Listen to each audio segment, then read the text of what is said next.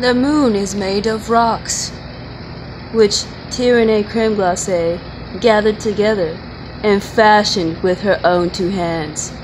If you don't appreciate the light from the moon, you should go and find a rock and put it in your shoe and walk with it until your foot blisters. Then once your foot blisters over, you should come over and get advice from Renee Cremeglacee on how to fix the blisters on your foot. After which, she'll tell you that you need to go and invest in Renee Cremeglacee's awesomeness. She's going to make sure that you eat cake every day on the moon. Once you go, what happened? Ooh, that smells. Stinks really bad. I don't know why it smells so wrong. What were you saying? Something about a pebble that was in your shoe. A blister, perhaps?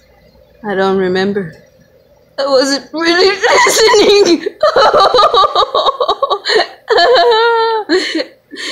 I wasn't paying attention. I made the moon. Why would I listen to you? You suck!